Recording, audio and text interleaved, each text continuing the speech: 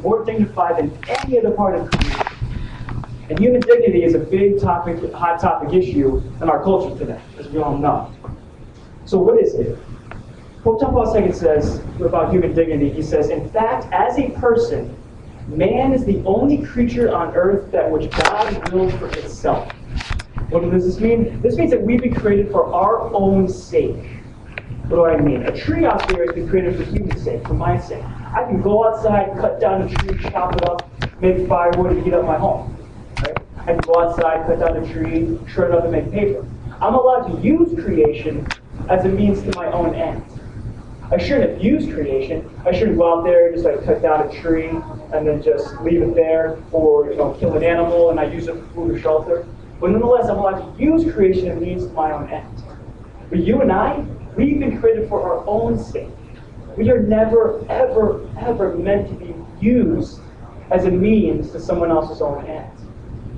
And this is such an important point, because lust in the human heart, which I'll talk a little bit about at the end, kind of leads individuals to use others as a means to one's own end. It's almost like I have an itch, and I want someone else to scratch it for me. It goes completely against our human dignity, the fact that we've been created for our own sake. Dignity itself means elevated rank, something that has an innate right to respect and ethical treatment. That means that just by the fact that we are human, we are an elevated rank, and we have an innate right to respect and ethical treatment from the moment of conception until natural death. I mean, think about this. Every single human being on earth reveals something about God's beauty, His glory, His greatness, that no other person can reveal. Thank you, Marcus. What's your name? Tina. You reveal something about God's beauty, His glory, His greatness, His love, that no one in this room can reveal, no one out there can reveal, no one has ever revealed or will ever reveal. It's your gift to share with this world. And this goes for every single one of us. You as a person, you are unique, unrepeatable. There's no other you out there. Only you hold this precious gift of yourself to reveal something about God's beauty, His glory, His greatness, His love. And if you don't recognize that, if you deprive the world of the gift of yourself, you are literally depriving the world of something awesome, of something beautiful, something glorious. Now, you may be saying to yourself, well, I don't think, Joe Schmo in my class or at work is such a great gift. And I think we all can relate to that in one way or another. Because what happens is that human sin, my sin, and your sin blocks us from seeing the beauty and the dignity of the other human person. Mother Teresa had purity of heart. You know why we have to pray for purity of heart? What does Jesus say in the Sermon on the Mount? He says, blessed are the pure of heart, for they shall see God.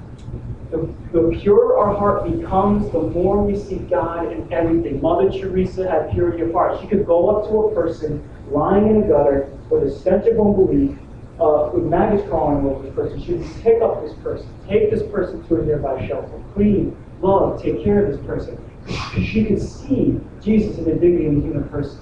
We all got to pray for purity of heart. And as I said, we have been made in the image and likeness of God, and if we could see God within our own bodies, our bodies itself, our human persons themselves would reveal to us God's great mystery. What do I mean by God's great mystery? We could put God in one word. What does John say in his letters? He says, God is love. God is love. All right, to understand what it means that God is love, first we have to understand what love is and how love works. All right, what love is. I mean, we say that word for all sorts of things, right? We say, I love my mom and dad, I love pizza, I love my wife, I love a dog. There is a huge difference between loving your wife and loving pizza, right? At least I hope there is. All right, true, authentic love is longing for the other person's good, choosing and acting for the other person's good. There's no selfish profit involved in it. Aching, longing for the other person's good, which is good for the other. How love works? Well, obviously you know how love works, right? This is not going to be rocket science to you guys, but how many persons do you need in order to have a loving relationship? Obviously, two, right? So let's pretend we got John and Mary. John's kind of interested in Mary. What's John going to first do?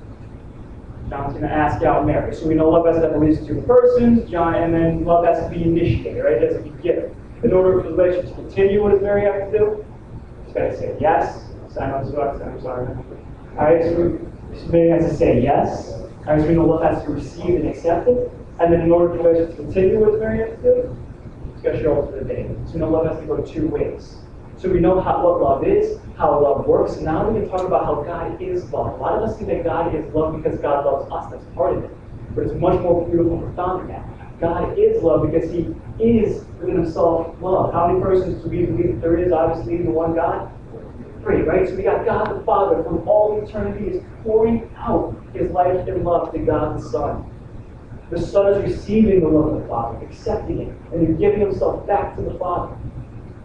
The love between the Father and the Son is so powerful, so beautiful, so real, that it is a whole other person. The Holy Spirit is nothing within himself but the exchange of love between the Father and the Son. So God is love because he within himself is this explosion of love, intimacy, union, communion. There's literally this love bomb exploding in the heavens, longing, choosing, acting for which is good for us. In itself. We say in the Creed, the Holy Spirit proceeds from the Father and the Son. He is the love from the Father and the Son. So now, we've got two beings. We've got God and we've got man who are meant to participate in the relationship with each other. In order for that relationship, keep in mind, I'm bringing us to a deeper reading about sexual union. How the physical body reveals everything that I'm talking about, which I'm going to kind of close with. So just keep following me from where I'm going here, right? So we've got two beings who are meant to participate in a relationship with each other, God and man. Just kind of like using that dating analogy. In order for that relationship to get going, what does God first have to do? He's got to pour out, he's got to initiate his life and love. What does the priest say when he raises up the host? This is my body which will be given up to you. God is pouring out his life and love to us. In order for that relationship to continue, what does man have to do? We've got to receive God's life and love, right? When do we receive God's life and love?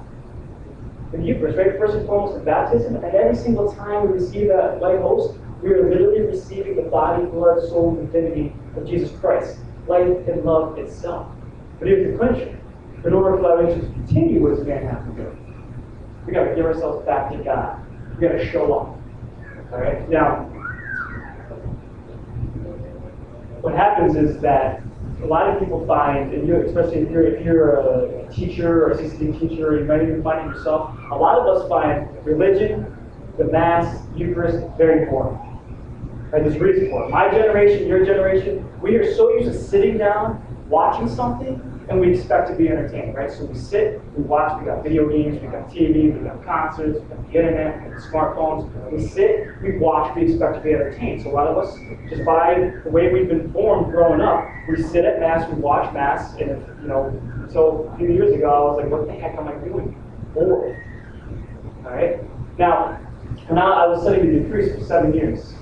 And Jesus and Mary told me to get out of seminary, but one thing I was told a lot by people was that if I became a priest, when I became a priest, they said, Colin, have funny homilies, make sure the music's good, and that's all good stuff. I mean, music's very important in the Mass. Funny homilies are great, right? But the Mass has not been developed in a way to give us a form of entertainment.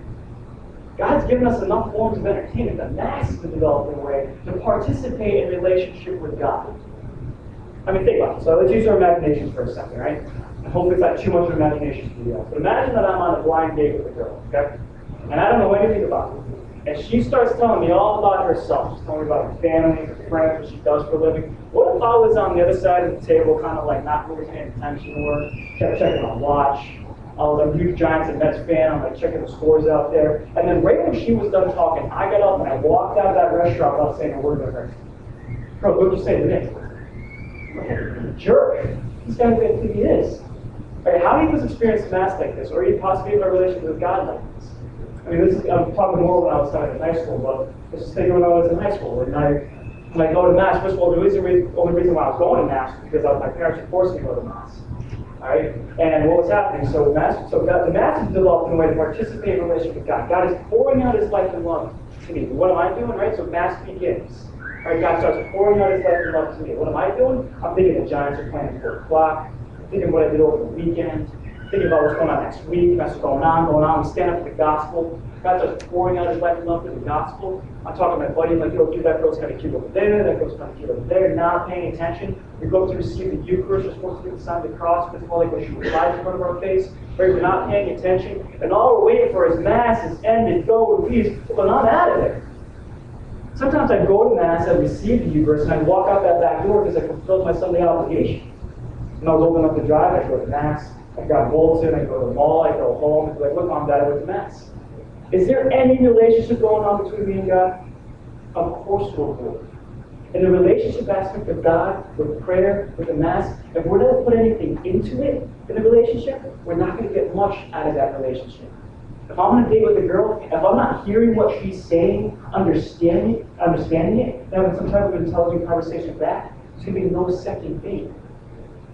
I encourage you guys, if you feel like you don't get much out of the Mass, or if you don't get much out of sitting in front of the Eucharist, praying to God, give it time. You know, I'm not saying to pay attention to the whole Mass. I mean, statistically, our attention span is like 3 to 5 seconds. Mine's like 2. I know it's not like to be able to pay attention. All right? But start off with the gospel. I mean, you know, God's pouring out his life and love for the gospel. Try to understand it, allow it to your heart, and then act it out. Allow the gospel to become alive in your life. I talk to them, tell them what's going on with your heart, give them your feelings, give them your emotions, tell them all the longings and desires of your heart. Give God 10 minutes a day. Just, the more you spend time with someone, the more you'll get to know someone. Right? And that's why Jesus came in the flesh. He wanted a body-to-body, physical relationship with him. All right. So that's the kind of boring theology. Now we're going to hit home about how this all relates to our sexual morality. See what God is doing here. All right? God, who is pure love, is initiating his life and love to humanity. All right?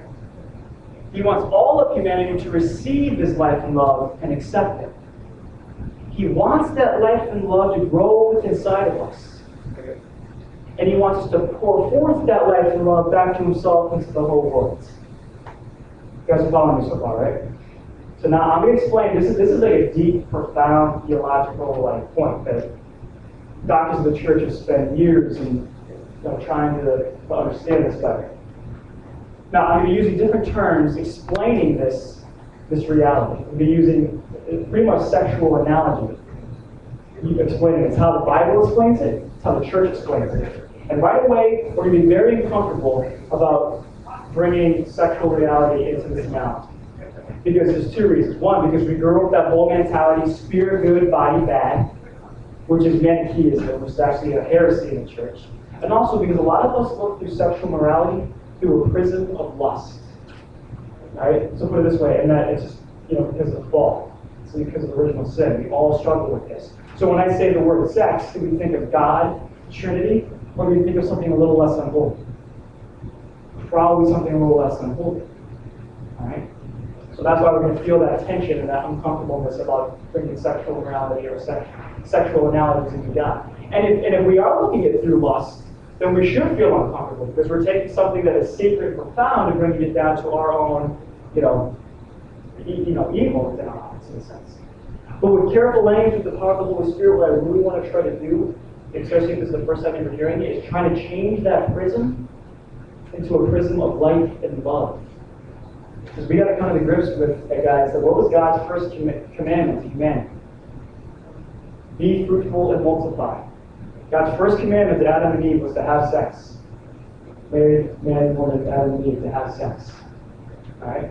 So, now using the sexual analogy. Keeping in mind what I'm saying is an analogy. It's no analogy is obviously, right? It's an example that leads us to a deeper meaning, deeper understanding of the truth. I'm not saying that God is sexual, or what's happening in the Trinity, the sexual relation between God and man is. I'm not saying that at all. But nonetheless, it's supposed to, remember, the physical reveals something. The physical reveals something invisible, and that's what we're supposed to be seeing within our very own lives. So God, who is pure life and love, is initiating his life and love to love humanity. He wants all of humanity to receive this life and love. In a sense, using the analogy, conceive his life and love. He wants that life and love to grow within inside of us. And he wants us to give birth to that life and love back to himself and to the whole world. And this is not just a metaphor.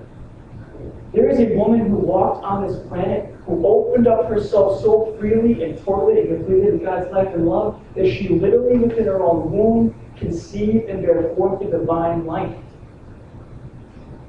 The Blessed Virgin Mary is the perfect icon of what it means to be human, to receive conceive and bear forth divine life.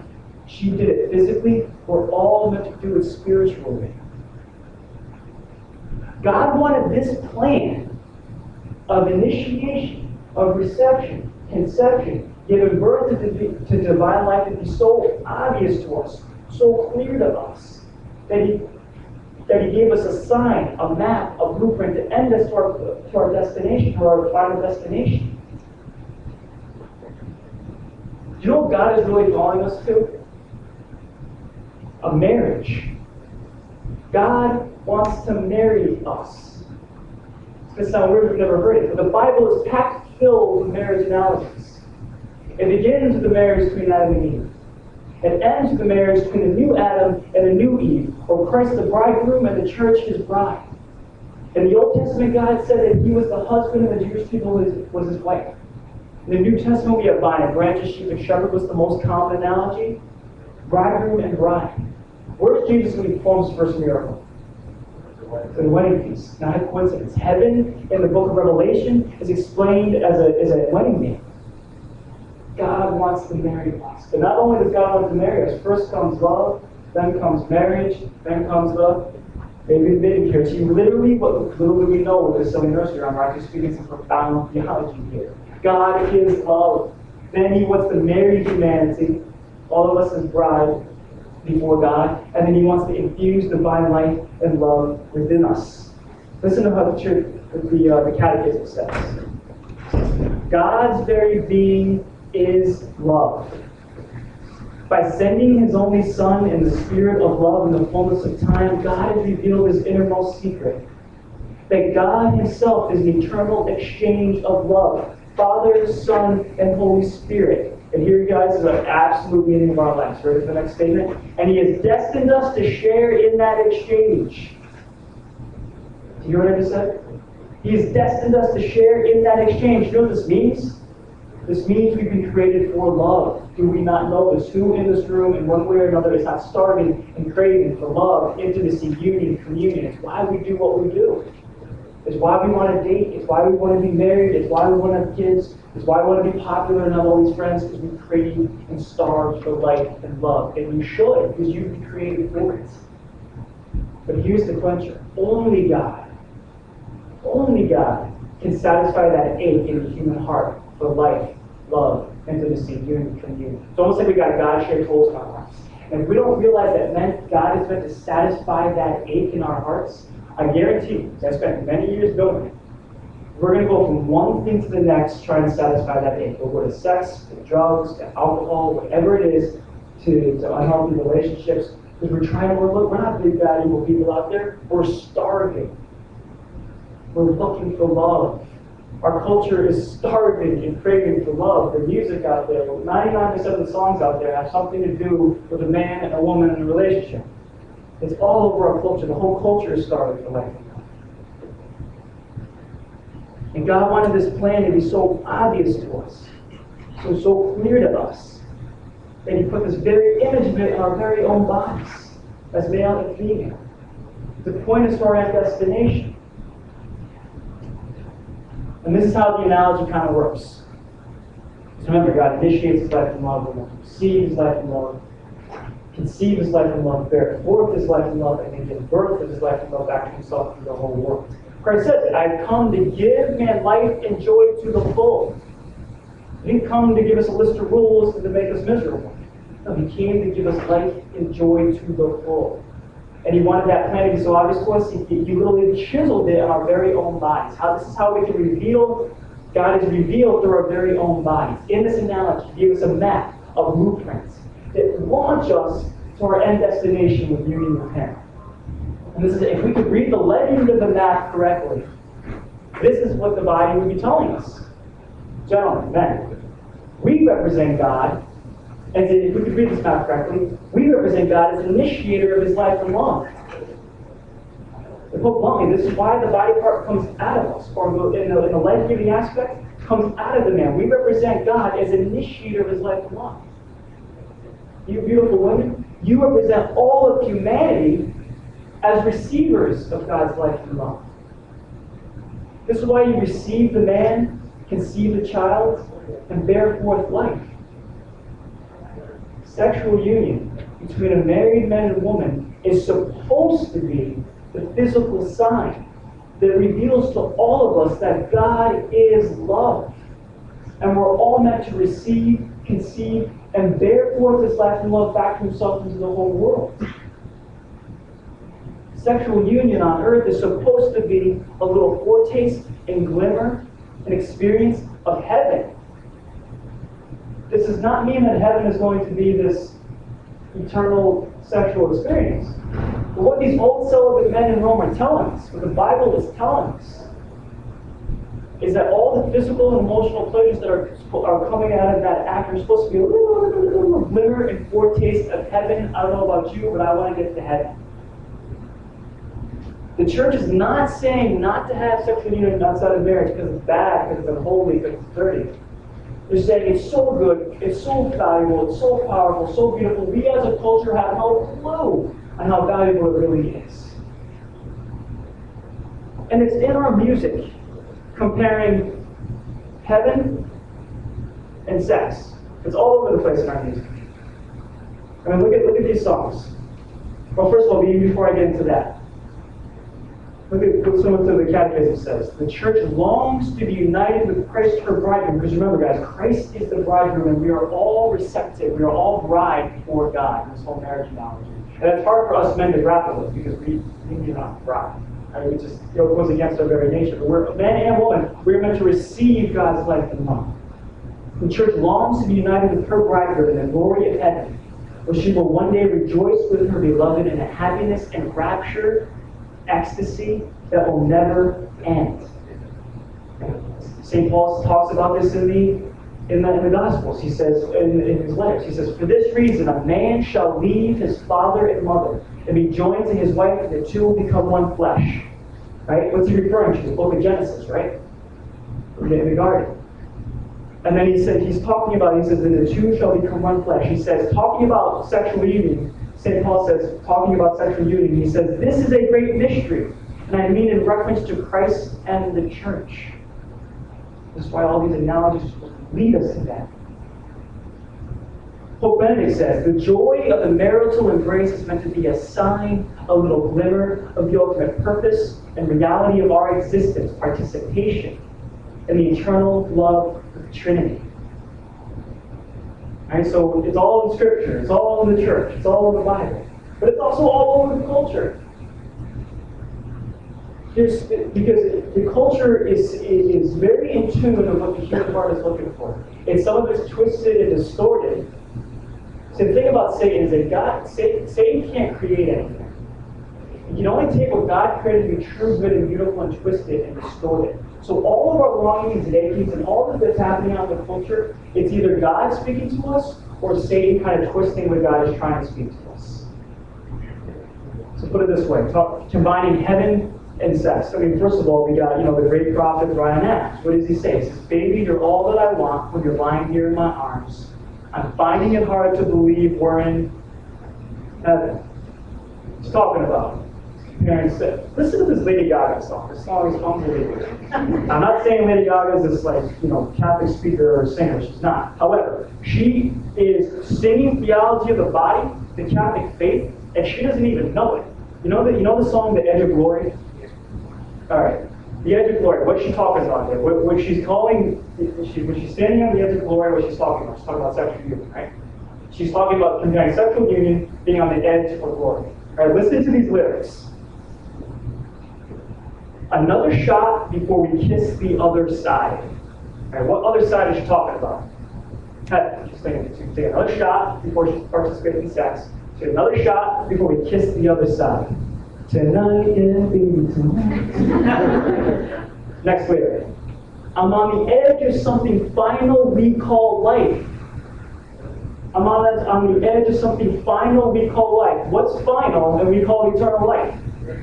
Heaven. Right? Again, comparing sex to heaven. I'm on the edge of something final that we call life. Listen to this next lyric. Unbelievable. She's so close. If somebody could just sit down with her and explain the theology body to her, she's so close. Listen to this next lyric. "Put on your shades because I'll be dancing in the flames." You've got to be kidding me. Think about this.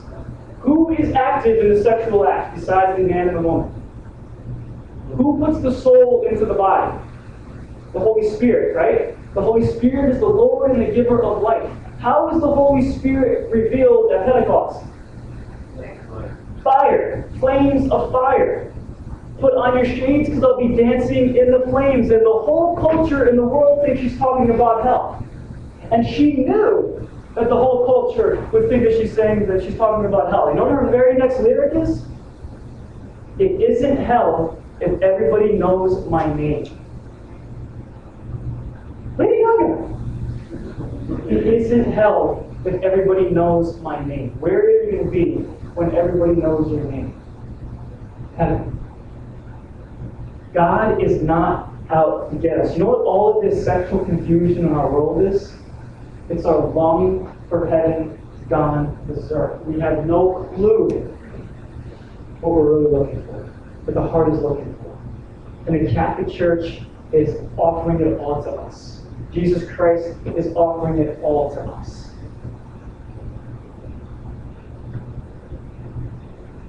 Now,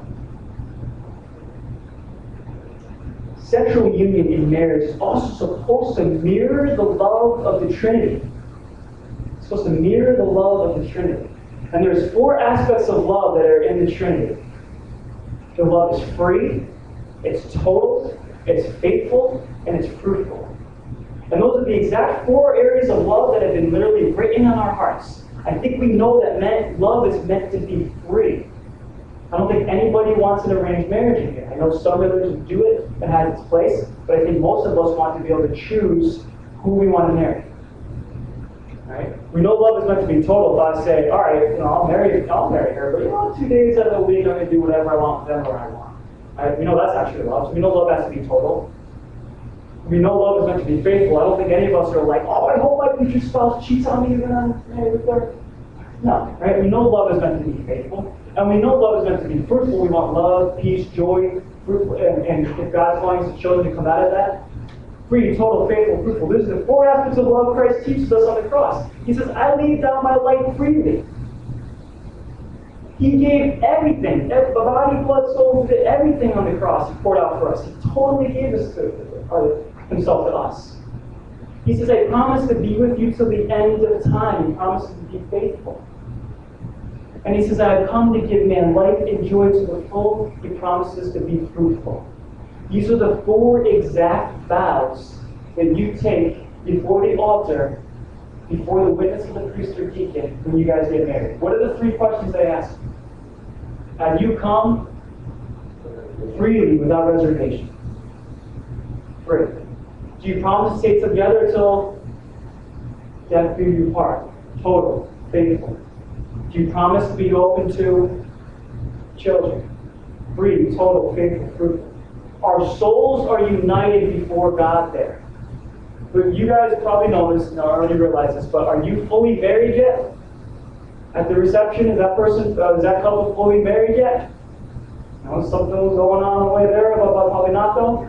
No, when do you become fully married? When is the marriage consummated? Do we know this or not? Or we're just uncomfortable, we don't want to say it. When is the marriage consummated? In the sexual act. Not in the Catholic Church's eyes, you're not fully married, and even in society's eyes, you're not married. I don't know if you guys watch Arrested Development or not, but there's a whole episode on this subject with Joe. You know what I'm talking about, we'll go into it. But it's all there. And you're not fully married until you consummate the marriage. The words become flesh. Sound familiar? So in the sexual act, Pope John Paul II talks about that the body speaks a language. What do I mean by body language? If I'm angry or frustrated or mad, I wouldn't have to tell you with my words that I'm frustrated, angry, or mad. I could be just slamming my fist in the ground, go right in the face, you guys like, this guy's pissed. It's my body speaking language. If we realize it or not, our body speaks a profound language in the sexual act. So in the sexual act, I am saying, if I'm married and I'm participating in that act with my bride, I'm saying to her, I give myself to you freely, totally, faithfully, and fruitfully. She receives those vows with her body, and then gives her vows back to me. I give myself to you freely, totally, faithfully, and fruitfully. Sexual union. between the married man and woman is the fulfillment of the marriage act. It consummates the marriage. And then every single time you participate in sexual union after that, it's supposed to be a renewal of your marriage vows. How healthy would a marriage be if you continually renewed your marriage vows? Pretty healthy. Now, I know we've heard renew marriage vows with like our grandparents, like, and that's a beautiful thing. It has its place. But we're supposed to be renewing our marriage vows every single time we participate in the sexual act. Church is not saying that sex is bad or unholy, the body is bad or unholy. It's saying it's so good, it's so valuable as a culture, we have no clue on how good it really is.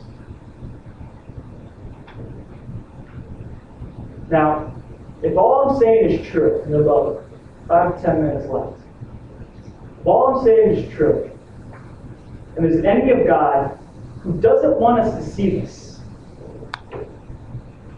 if it's true, let's use that nursery rhyme again. God is love. All right, first comes love, then comes marriage, then comes the baby carriage. God is love. He's this explosion of eternal love. Between the explosion of love, intimacy, and community. Then comes marriage. He creates humanity. He wants to marry humanity, pour out and gush forth his life and love to all humanity. Then comes the baby carriage. He literally wants us to receive that life and love, conceive it, have it grow inside of us, and give birth to it back himself into the whole world. He wanted this plan, this reality to be so obvious to us that he literally chiseled a map in it on my very own body. And as man, I represent God as initiator of his life and love. Women, you represent all of humanity as receivers of God's life and love. And if we can see the act correctly, it's supposed to reveal to us, launch us to our end destination. If this is all true, and there's an enemy of God who doesn't want us to see or participate in a relationship with God, he doesn't want us to see that in ourselves, what do you think you're going to attack? Satan points all of his arrows right here. If you want to know what is most holy and sacred in this world, see what is most violently attacked. And we can see this. We know the human body, sexual union, marriage, is ultimately being attacked. It's because he's putting all of his arrows right here. That we, as a culture, as Christians, we have got to reclaim our bodies. We've got to reclaim the sexual act. It's ours, it's not his. He's the great plagiarizer. He takes something that's God's and he puts his name on it. So again, I ask you, when I say the word sex, do we think of Trinity, God, meaning of life? Or do we think of something a little less unholy? Probably something a little less unholy. It's because he's stolen it from us. And he put his name on it. We've got to reclaim it. Two things that Satan tries to do. Women, you guys, I usually have about another 45 minutes to do this kind of time. I try to put it into like 6 minutes, so bear with me. But women, you are key to this plan. You represent all of humanity as receivers of God's life and love. You're key to the plan. Who did the serpent go up to in the garden? Eve. Why? She's the weaker sex? No. Because in a sense, she's the more perfect sex. She's the key to the plan. Every single time I look at a beautiful woman, I'm supposed to be saying, damn, that woman is beautiful. She reminds me that God is life and love. We're meant to receive, conceive, and bear forth that life and love back to himself into the whole world. Gentlemen, is that what we're saying every time we see a beautiful woman? I'm not even going to tell you the terms I hear when I'm giving the talks in the high schools. But see what's happening. He attacks two things. What Satan wants to do, he wants to affect how men look at women and how women look at themselves. I don't have time to really be able to break that all down to you of how he does it. But we can imagine of how he's very successfully changed how men look at women. And guys, and I'll say it quickly, with the most effective way that he has affected how men look at women is through pornography. It is an addiction that is everywhere. And I beg you, if you struggle with that, God bless you. You're not alone. You'd be shocked by the numbers of how many men are. There's confession, there's real glory, there's redemption, there's help in those areas. Go with Christ. Women, the most powerful way that he's affected you to say how you look at yourselves is to convince the woman that she's not beautiful. If you struggle, and I wish I had more time to go through this, but if you struggle with any body image, I have 3 sisters. This point always hits home for me because one of my sisters was small, petite, beautiful, had an eating disorder in college, and she was just convinced that she was not beautiful. And in high school, it's a nightmare. The cutting that's going on, the eating disorders that are going on. I wish I could spend more time on it, but if there's any part of you that does not, because of some type of physical attribute of your body, if you do not think you are beautiful because of that, that is literally a lie that's been spoon-fed to you from the depths of hell. You are beautiful. Every single woman. And Satan doesn't want you to see your beauty. Because when you see your beauty and you recognize your beauty, you are glorious, you are radiant, you shine heaven. Because women, you guys are icons of heaven. Heaven is the dwelling place of whom? God. Who else was the dwelling place of God? Our Lady. Our Lady's womb was heaven. It was literally a heaven. The fact that Our Lady was able to do that, that reveals to you, every single one of you women, that you guys, if you were the chosen one, literally could have had heaven dwelling within you, and you do. Because remember, Mary is the physical, she's the pinnacle of what it means to be woman, to be bride. And when you're shining and you're glorious, you know the only way that John was able to explain Our Lady through in his letters? What does he say? The woman clothed with the sun. He couldn't even look at her. She was so bright and glorious. That's what's going to redeem the culture. That's what's going to change our culture. The new evangelization is not going into those college dorm rooms and being like, all right, everyone's trying to get drunk, get laid at the scene. It's not going in there and saying you're all going to hell. It's going in there and saying, you know what you're really looking for? And explaining to them what they're really looking for. Why did get drunk, get laid go hand in hand? Because we got to desensitize. It's like as we feel the pain, our conscience is bothering us in this scene. It's like that's why we got nerves. If I'm getting hotter to a hot plate, what's my hand going to start doing? When our conscience is bothering us, it's because we're getting closer and closer to fire and to sin, things that are bad for us. And so, in order for us to kind of not feel that anymore, a lot of the college kids they get drunk. It weakens down the conscience. Remember I said about how the evil one twists and distorts things? Twist and distort alcohol, getting drunk. What do we got? St. Paul says, be inebriated by the Holy Spirit, not by wine. That's what you're looking for. We're all supposed to be wasted on God's life and love. People should think, my friends are smoking, they still smoke, I'm 30. My friends walk around high a lot. And so a good friend of mine, a Catholic friend of mine, told me, he said, if somebody doesn't think you're high on life and love, then you're not living the Christian faith. And you can see twisted and distorted on the way that my friends feel. They're going they're selling for the counterfeit. Untwist, get laid. What are you looking for? Marriage, love, intimacy, union, communion. We got to untwist all that Satan has twisted and get the good news out there. And I'm out of time. I'm sorry, I wish I had a lot more time to be able to break this down. I give you guys a pretty much 2.5 hour talk in like 50 minutes, so forgive me if it was all over the place. Well, let's end with a prayer. In the name of the Father, and the Son, and the Holy Spirit. Amen. Hail Mary, full of grace, the Lord is with thee.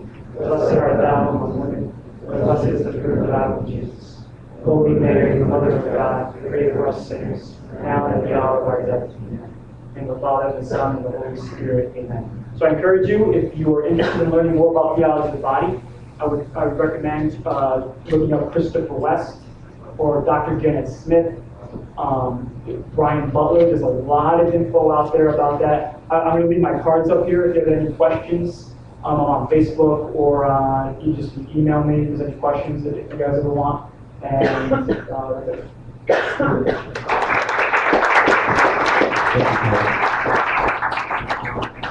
I was asked to give the vote of thanks to Mr. Malankara. So I had to write it down because I'm not good at making it up. So on behalf of the MCYM and the Syro-Malankara Ex-Archate of North America, I would like to offer our sincere thanks to Mr. Malankara, the Director of Young Adult Outreach in the Archdiocese of North America, in New York, sorry.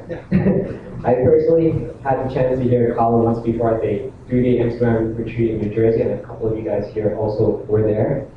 It was a great talk back then, because you had much more time. You hit all the topics that we needed to hear. I thank you, Colin, for speaking to us about what we need to hear on a topic that we rarely ever talk about in our respective churches. I hope that more of our youth and more of our people, adults even, can have the chance to hear your talk in the future. You talked about the relationship with God to the sexual morality and the analogies of that. And I thank you for changing our mindset regarding sex. From this prism of lust that you talked about, and we want to transform that prism into, like you said, life of love. So Colin, thank you for taking your time to come to us here in this isolated area and coming to talk to us. And I think this is probably the only person in the world that would ever bring up Lady Gaga to talk about her in his life. So thank you, Colin. Brother Lee?